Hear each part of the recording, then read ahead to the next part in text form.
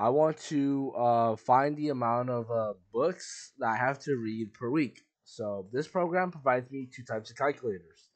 And as it says right here, please choose between which calculator you want to use. Choice 1 would be the GPA calculator, and choice 2 would be the book calculator. And depending on your situation, please type 1 or 2. So in this case, I want to use the book one, and I'm going to type 2. So after typing 2, there's a number amount of books I want to read. So how many books do I want to read? 5 books. And what is the information? So it's going to ask me the book title at first, and for the book title, I'm going to enter Avengers. And it's going to ask me the amount of pages this has. I'm going to say 345. And then it's going to ask me the amount of weeks I want to read this in. I want to read this in 5 weeks. So, and then it's going to do that for every other book. So book 2, book 3, book 4.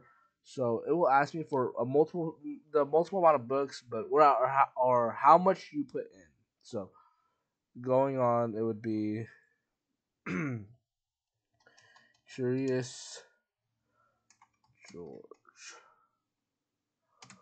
and there's like uh 2, 3, 4, and I want to read this in 4 weeks, and another book, Thor. I want to read this. This has 789 pages, and I want to read this in 3 weeks. And title for number 4, just 5, 6, 7. I want to read this in 3. And this is the last book, but in my case, this is the last book, but it could go on for however many books the person put. So, yes, 2, 4, and I want to read this in 1 week. So, it's gonna sort the book by which book has the most amount of pages. So it's gonna list the name, and then it's gonna list the weeks, and then it's gonna list the amount of pages. So for the first one, since it has the most amount of pages, it's gonna be on top, and it just goes in an ascending order after that, and that just goes for the rest of the books, and that's pretty much it for the book part. But if you want to use the other part of the calculator, you're gonna have to reset the program. So now reset the program, it gives us a choice again. We're back here. So in this case, now we want to use the GPA calculator. So if I want to use the GPA calculator, I'm going to type in 1. And then in this GPA calculator, it's going to ask me how many students are in the class. I have to type in a set amount of numbers. So for instance, in my case, there are 4 students in this class. And I have to enter the GPA per student. So first person has a 4.0, 3.0, 2.0, and 1.0. And then it will use the amount of numbers that I provided to create a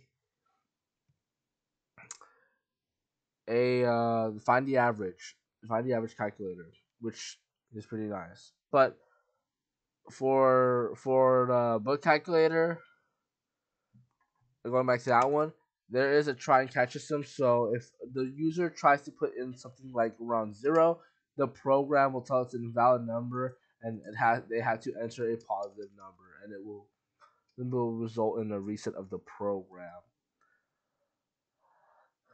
which the user has to restart again and type in a actual valid number. So in this case, any number for the book program, any number above 1 is considered valid. So 1 itself is valid, but any number 1 or above has to be a number.